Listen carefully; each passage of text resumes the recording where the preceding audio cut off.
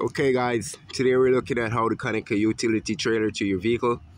So first thing you want to do, you got your 2-inch ball hitch on here. Lift your trailer up, get it over onto the ball, let it drop down, make sure it's sitting flush. Lock down the latch. I got a jack stand on this one, so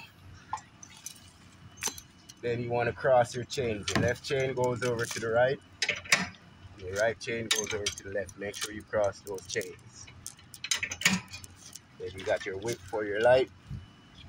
Just connect your light. And last thing you want to get is one of these hitch pins, so that if anything happens on the road, you hit a pothole or anything, this won't fly out and your trailer won't fall off. So you can go to any store, you get these for like $3. You can get a packet, your favorite store for like $10. You just push that in.